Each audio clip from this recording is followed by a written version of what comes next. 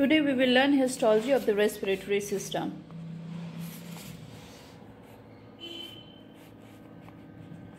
Histology of respiratory system. Our respiratory system, it starts with the nasal cavity. This is anterior nasal aperture, or you can say nostril, and the nasal cavity, then posterior nasal aperture or nasocona, corona, and then this is the nasopharynx. Here is this is nasopharynx, this is oropharynx, and here is the epiglottis. So this is the laryngopharynx, and then air enter into the larynx, and here is the trachea, which contains C-shaped tracheal cartilage is there, which is here the C is completed by the trachealis muscle, is smooth muscle, and this is 20 in number, this tracheal cartilage, and then comes the bronchi.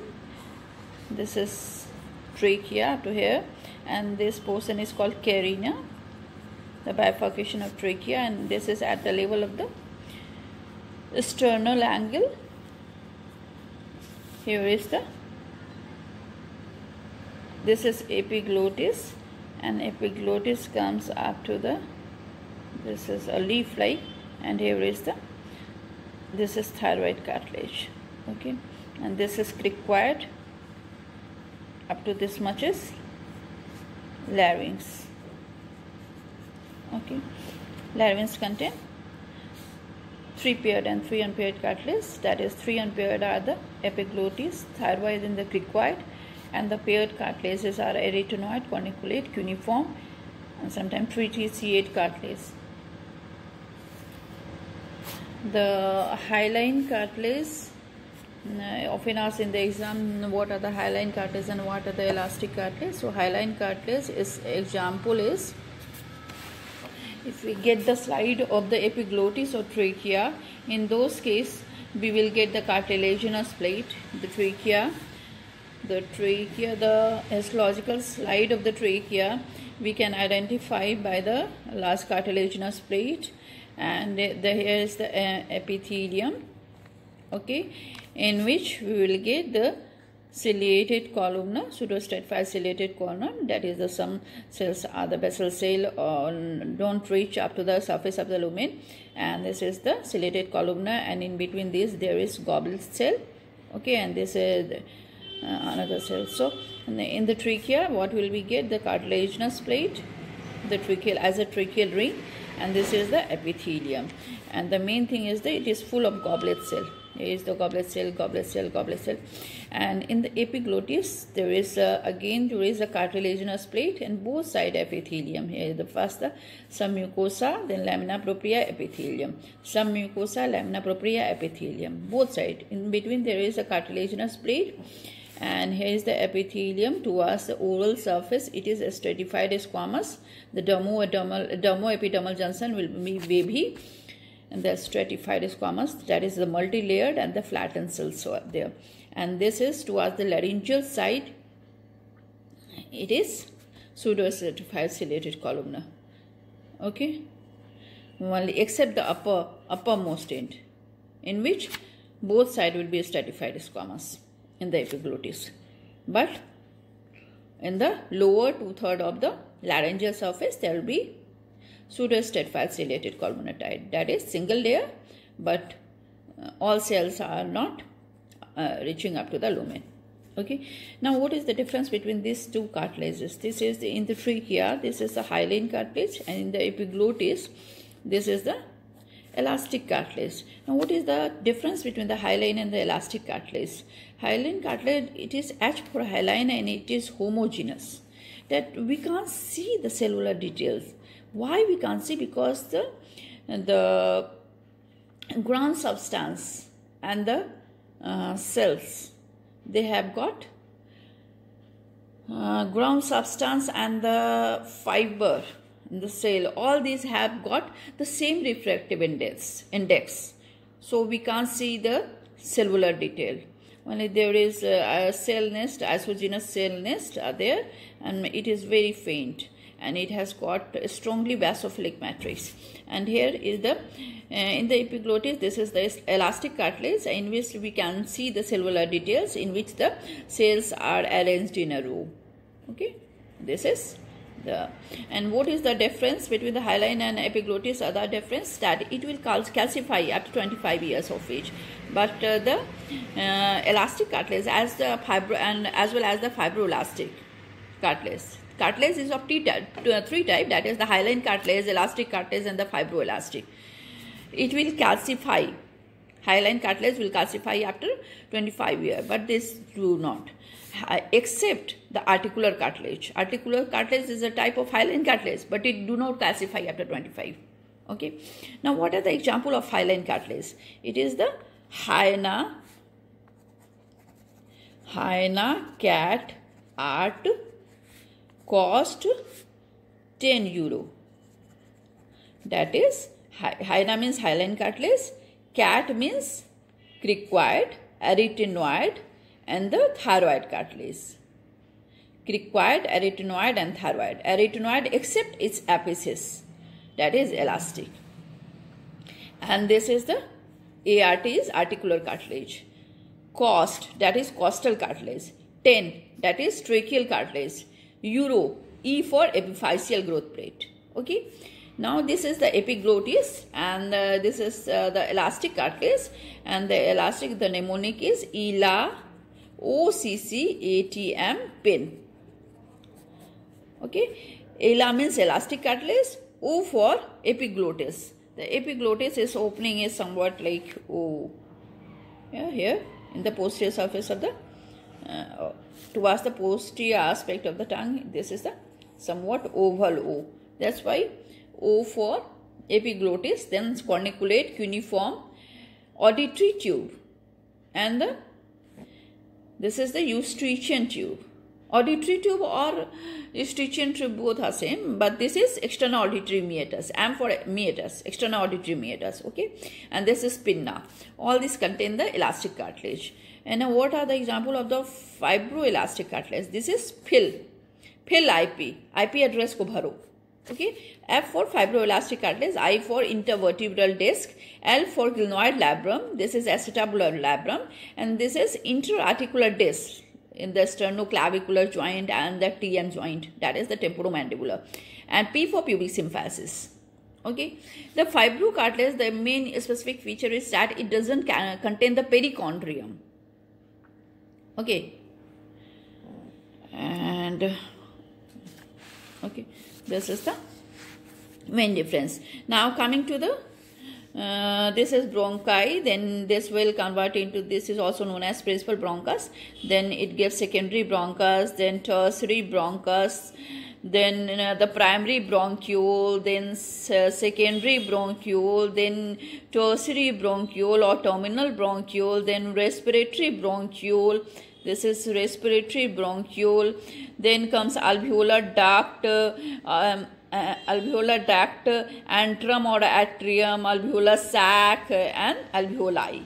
This much is the branching of the respiratory tree.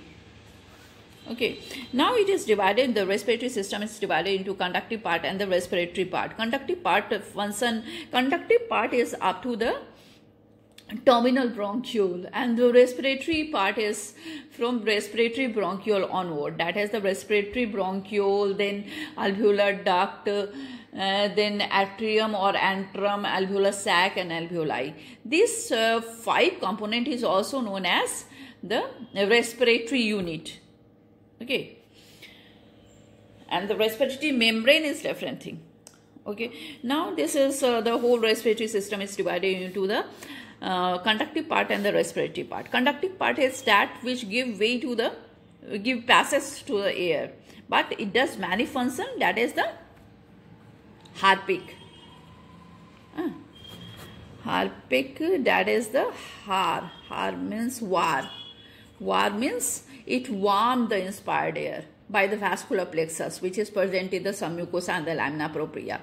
P for protection of lower airway. I for the it does air conditioning of the inspired air. That if the external environment is cool, then it make the inspired air warmer. If external environment is warm, then it make the inspired air cooler. That is called the the air conditioning. And see, I have forgotten. Okay, and the respiratory part is just respiration. That is the exchange of O2 and CO2. Does occur here. Now come to the general plan of the respiratory system. We all know that in the general plan of the GIT is MS. That double MS करने के लिए हम लोग को बहुत अच्छे से खाना पीना होगा, GIT को तंदुरुस्त रखना होगा.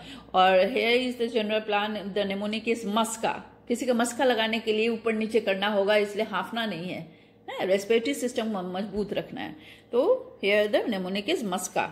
That is the mucosa, submucosa, then cartilaginous plate, and then adventitia.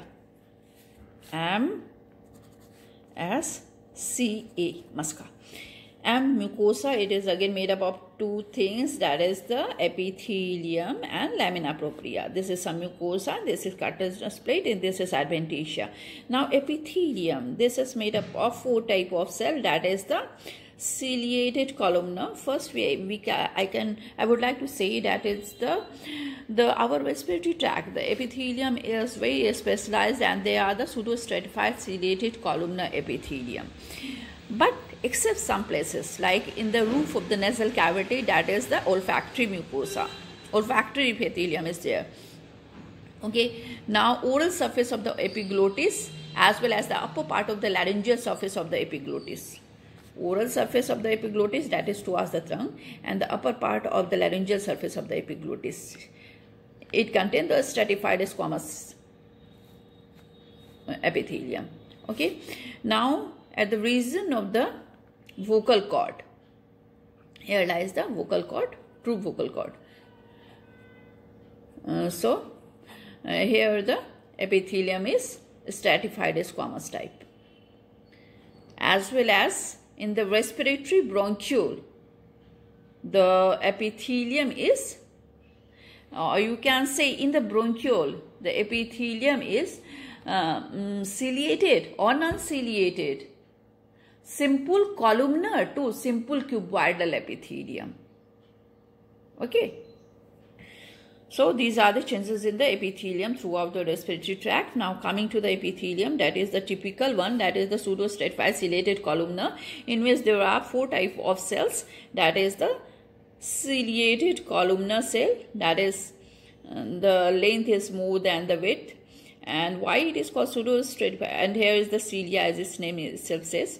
And why is called pseudostratified? Because some cells are very short height, has got short height, and it doesn't reach up to the lumen. There is, all cells are lying on the resting membrane, that is the basement membrane, but they do not reach up to the lumen. And in between the columnar cells, there is many goblet cell. Goblet cell is that like the dumbbell cell. This the goblet, वो शराब पीने वाली जो ये होती है glass, वो से कहते हैं goblet. So it is just like this, and it is full of granule, that is the mucus granule which secrete the mucus. Okay. So, and this is the ciliated columnar, one type of cell.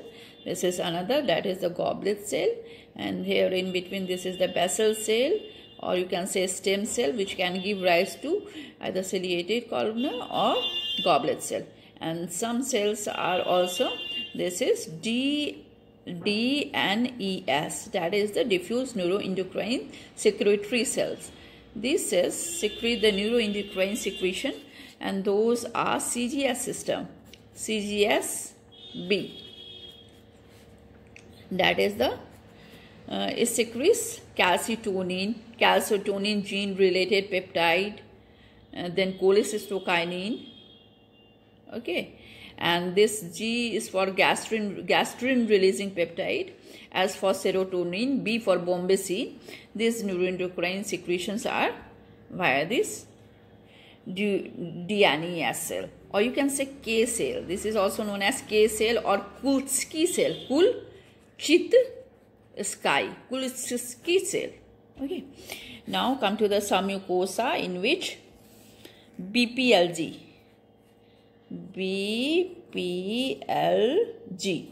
That is, the blood vessel is there, plasma cells are there, lymphatic nodules are there, and the glands are there.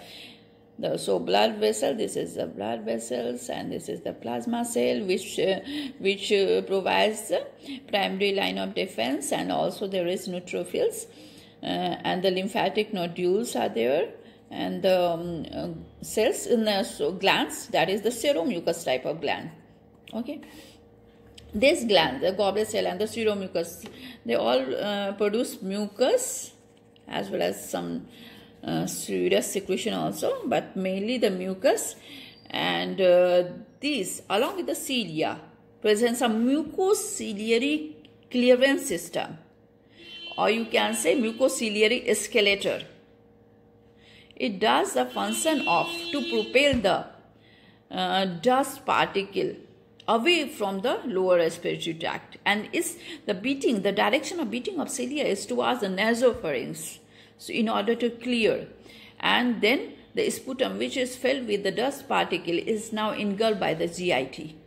After coming here, they will, and the another protective mechanism is cough reflex, and the second one is the mucociliary escalator system, in which the cilia beat in one direction towards the nasopharynx, and the mucus and trap the dust particle, and then come here up to the oropharynx, and then it is engulfed by through the esophagus, through the GIT system. Okay, so it does very important function, this gland. Now comes the submucosa.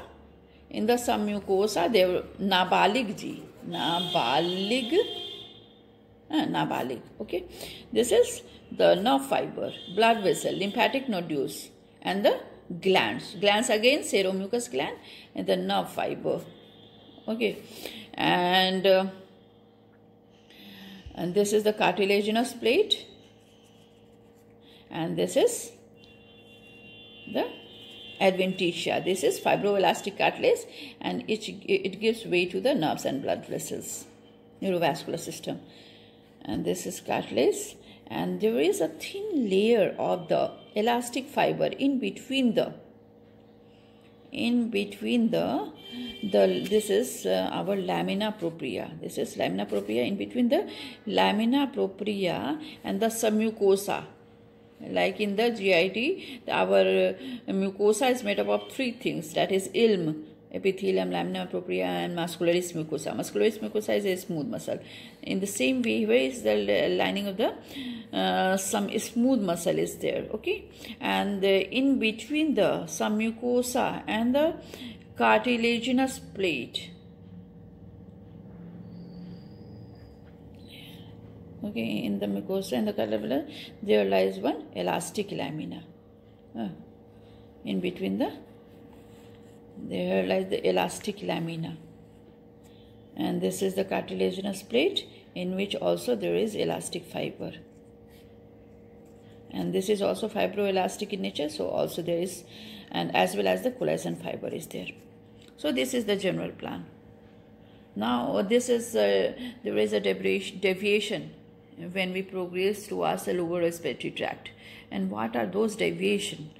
I have said about the epithelium. Now come to the lamina propria and the submucosa, the goblet cell and the gland. There is no need of mucus secretion in the respiratory passage, in the respiratory portion of the respiratory tract, that is the respiratory bronchiole onward.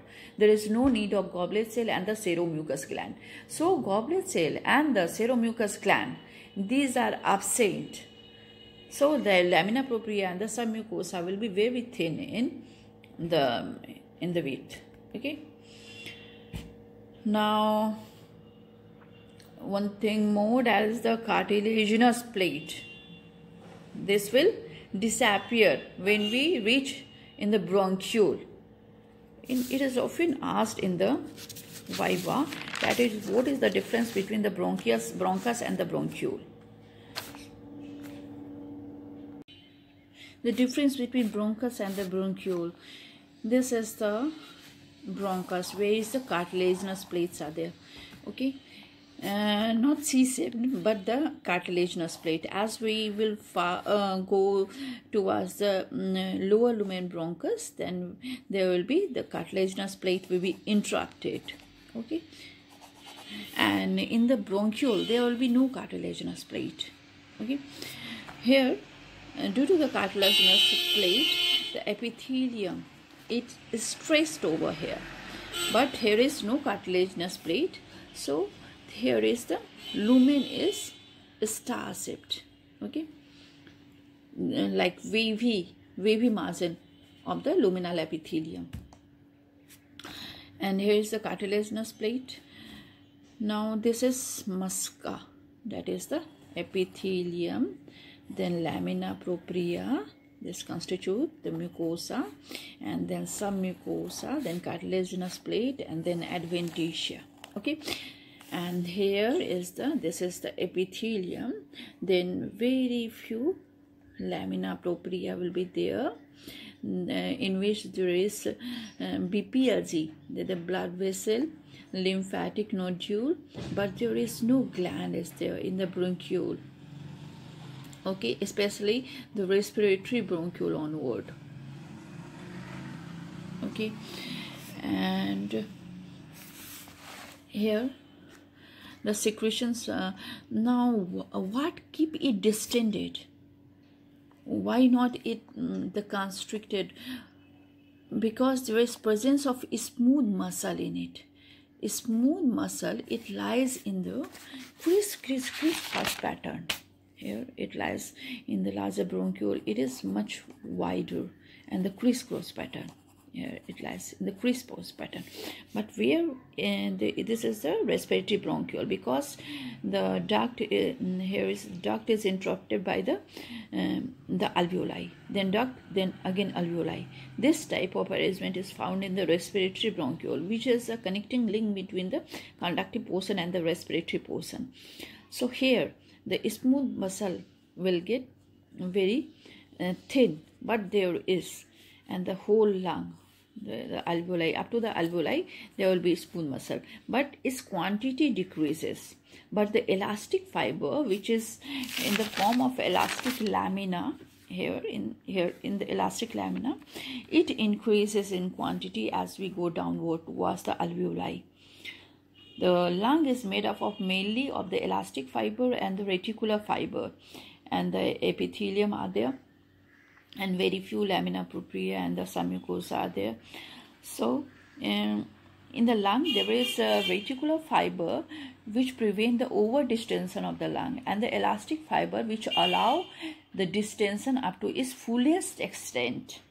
Okay, and in the lung we will discuss later on. Here we are discussing the difference between the bronchus and the bronchiole, and this is the epithelium, and then lamina propria, and then there is some mucosa as well, and in the mucosa and in between the mucosa and some mucosa there is a flimsy layer of the smooth muscle cell, and if we look the outward, then this will present in the longitudinal fashion in the crisscross pattern. Okay, and the elastic fiber, they are also in the longitudinal pattern. That's why we are getting in just a scanty here, and it is like a fiber here, and also in the this is the adventitia, which is more made up of fibroelastic tissue,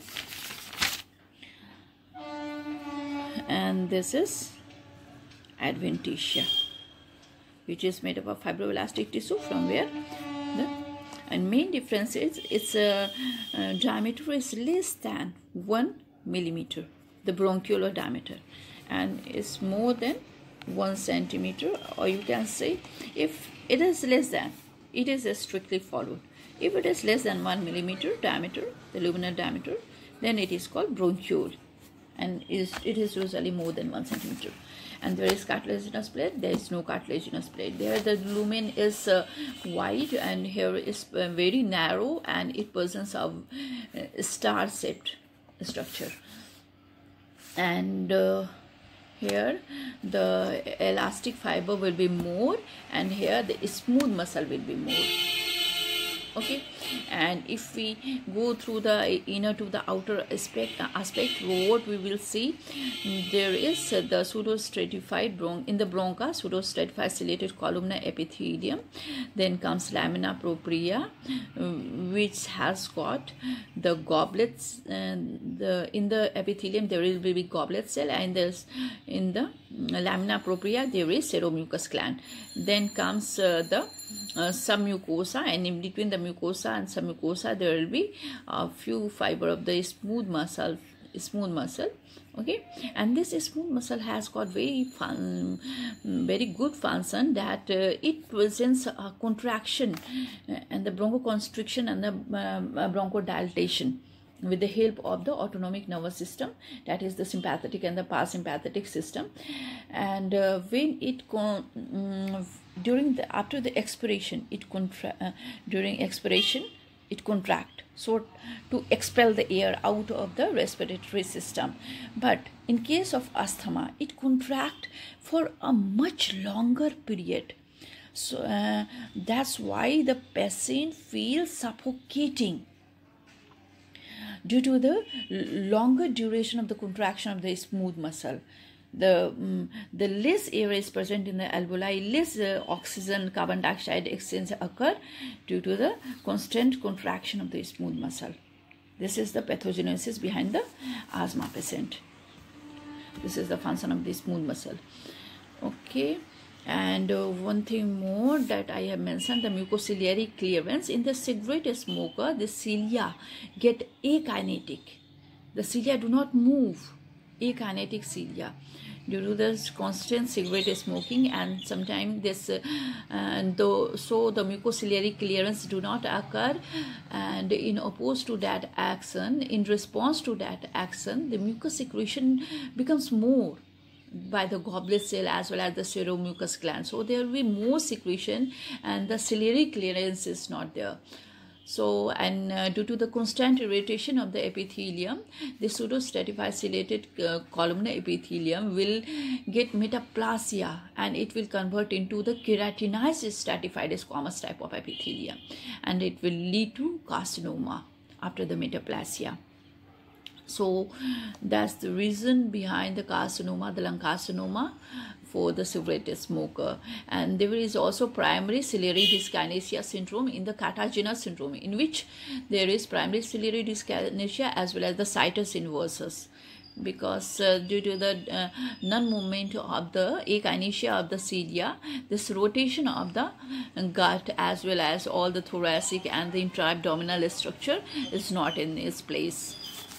Okay, now this is the difference, and here if we go inside outward, there is a epithelium, that is the ciliated or non-ciliated simple columnar to simple cuboidal, low columnar, simple low columnar to simple cuboidal type of epithelium.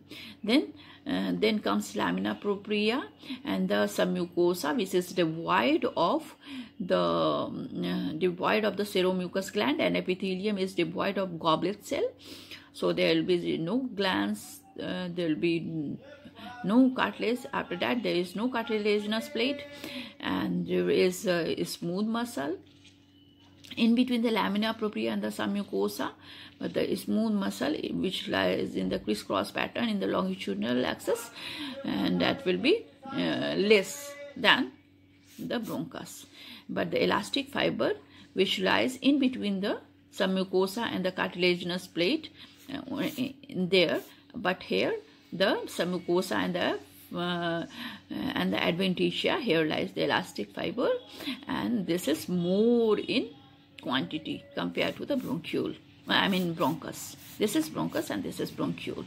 Okay, and in the lung, if we got the slide of the lung, there will be intrapulmonary bronchus as well as the intrapulmonary bronchiole.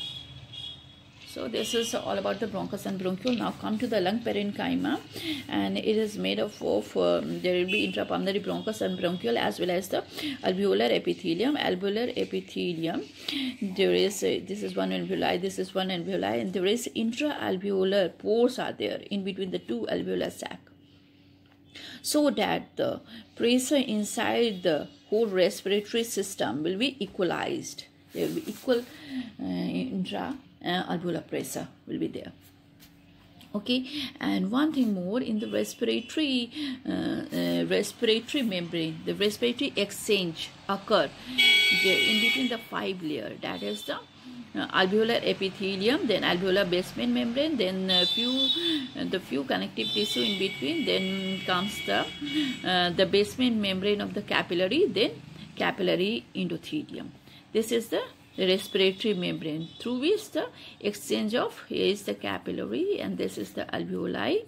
So the O2 will go here and then CO2 will return back, okay, during the process of the so that we can get the oxygen via the capillaries. So this is the respiratory membrane and this is intra-alveolar pores are there. And what about the alveolar epithelium? This is alveolar epithelium, and there is elastic fiber and the reticular fiber in them, and there are three type of alveolar cells in the epithelium. This is the type 1 pneumocyte. Type 1 pneumocyte is it is simple squamous type, that is the flattened cell, and the nucleus is flattened, and as well as it is at one side, and it gives a proper space for the and all the organelle are pushed at one side, nucleus as well as all the cellular organelle, and provide the surface for the exchange of oxygen and the carbon dioxide. Okay, and this is simple squamous, and they are 95% out of 100. Sorry, it is 95% of the cells are the type 1 epithelium cell. The second type of cell is the type 2 pneumocyte, or you can say this is the